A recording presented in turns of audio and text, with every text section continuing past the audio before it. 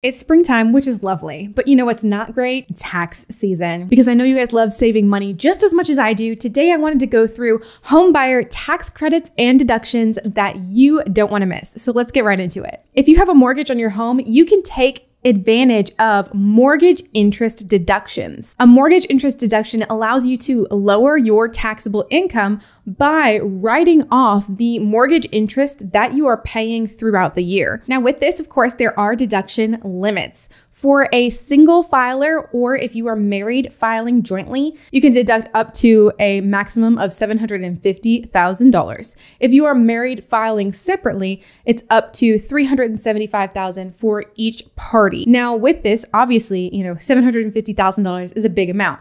But keep in mind, you're only going to be able to write off the amount that you already paid throughout the year. So if I didn't pay $750,000 in mortgage interest, then I'm not going to be able to write that off. I would just be able to write off up to what I already had paid throughout the year, or, that limit, if that is applicable to you. The best part about this deduction, in my opinion, is that this is something that you can take advantage of every single year, because as long as you have a mortgage, you are paying mortgage interest. That's where, your interest rate comes into play. Every single month, a portion of that payment goes straight to the bank in interest, and you can write that off. A home equity loan is essentially a second mortgage on your house. With a home equity loan, you're able to access the equity that you have in your home and use it as collateral for borrowing funds against your home. Now, if you have these, you may be able to deduct the interest that you're paying on this as well. There are a few rules with this. The first thing is this applies to both the home equity loans and the HELOCs, the home equity line of credits.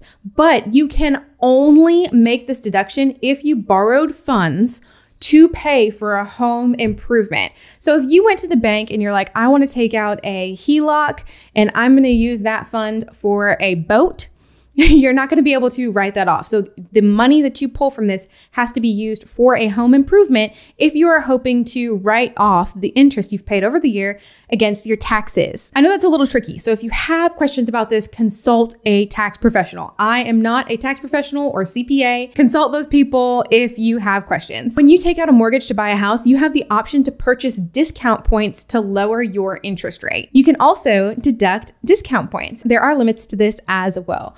Points can only be deducted if they were purchased to reduce the mortgage interest rate. So the cost of the points can be deducted. So the extra amount that you paid to bring down your interest rate and bring down your monthly payment can be deducted.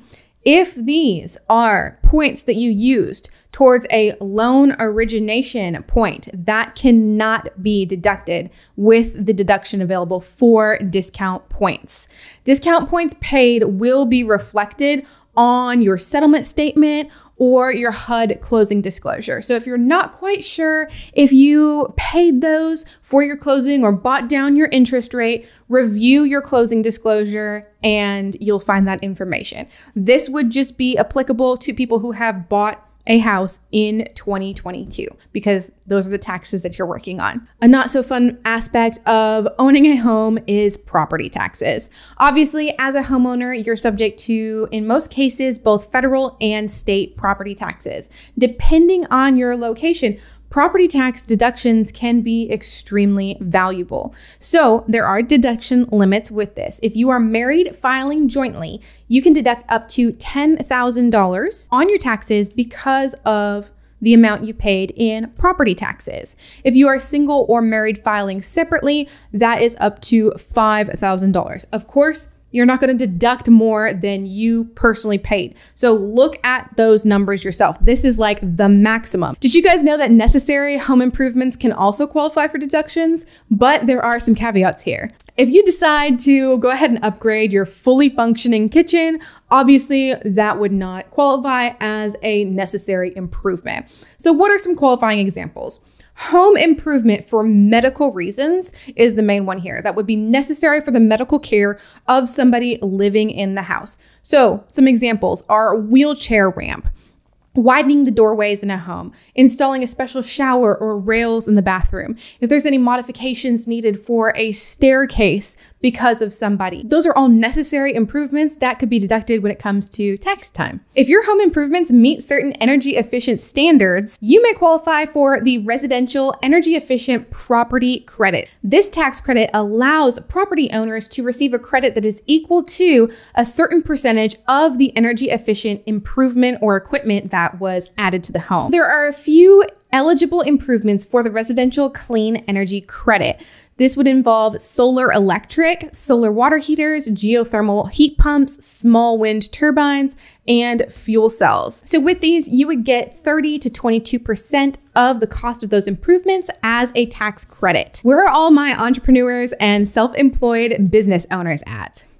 Raise your hands. I've got some good news for you, potentially. If you operate a business in your residence, you may be able to deduct some of the expenses of maintaining the space that you use for your business. If you only use the home office for when it's convenient or for just working from home for your employer, that will not qualify. Some qualifying examples would be one room in your home exclusively used for your alterations business, let's say. Your alteration business does not have an outside office outside of your home. So this would be like the exclusive office that you use for your business. Let's say you run an Amazon reselling business as well. You don't have an office outside of your home, but you have one specific designated space inside your home for running that business, then you would be able to write off essentially a portion of the costs associated with keeping up that space as a home office. Private mortgage insurance, or PMI, is often a nasty word when it comes to real estate. A lot of people get freaked out about having a little bit of an extra payment on their monthly payment with an FHA or a conventional loan with less than 20% down payment. However, your mortgage insurance can actually be deducted on your itemized tax return. Now, this does not include any type of homeowner's insurance. The amount that you paid over the year in mortgage insurance should also be available on that 1098 form that you will likely get from your mortgage company. So without a doubt, owning a home comes with a whole financial suite of benefits. If you're a homeowner, it's definitely worth taking the time to explore some potential tax deductions. This can save you thousands of dollars and bring down your taxable income. If you need help with your specific situation or have detailed questions about the deductions available for homeowners, make sure to reach out to a tax professional. That way you are going to be able to ensure that you are cashing in on all of the deductions available to you.